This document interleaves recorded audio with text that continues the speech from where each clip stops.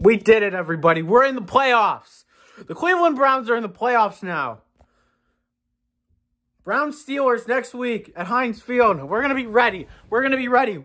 It's going to be playoff Browns. We're going to be ready, Steeler fans. Good luck to y'all, but, I mean, it's over. The drought is over. The Cleveland Browns have clinched a playoff spot.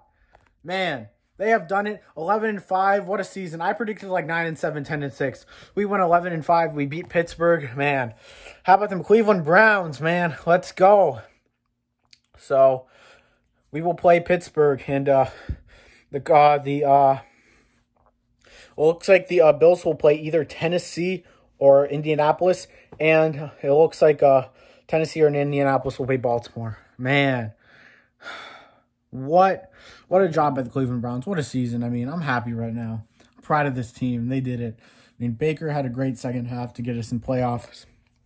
I mean, we had that turnover, MJ Stewart, that helped us. I mean, we almost didn't recover that onside kick. I mean, Steven Carlson, you can leave. You can just leave the team, you clown. Bye. I mean, but wow. I mean, we did it. We clinched, and I mean, we're in. We are finally in the playoffs. Go Browns. I mean, this is incredible. I mean, Kevin Stefanski, he should be definitely up there for Coach of the Year. The run game got us to the playoffs. Nick Chubb, Kareem Hunt, Baker's play. I mean, it hurts. I mean, Olivier Vernon is hurt. That is not good. But, I mean, we got next man up mentality. Adrian Claiborne, one of the better rotational defensive ends in the game here. I mean, he's definitely going to step in. And Vernon, it's an ankle injury. I mean, I don't know how serious it is. They didn't say. But we'll see what happens. He did get carted off. But go Browns. I mean, I'm proud of this team. I'm pumped. Let's go Browns. I mean, here we go, Brownies. Here we go.